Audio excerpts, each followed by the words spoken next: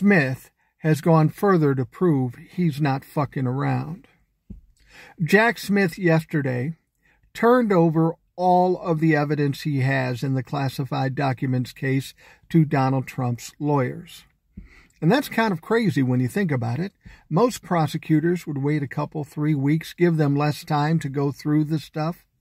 But that's not what Jack Smith did. Now, in these documents are all the evidence, some video surveillance stuff, all the times that Donald Trump was on television and confessing.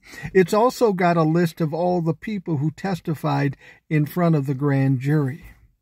This has got to be an oh shit moment for the Donald Trump lawyers and Donald Trump himself.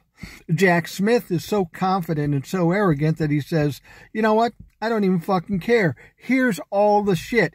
Deal with that, motherfucker. And that's what he did. So it's going to be interesting to see how the legal team and Donald Trump respond. I mean, we knew that he had him cold.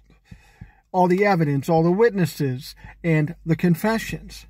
But now it's all on paper. He sees what's going to be brought up in court, and now they have to live with that. I bet they start talking about, hey, could we cut a deal? I don't think Jack Smith is going to cut a deal, though. We need to adjudicate this motherfucker and expose all the shit that Donald Trump did.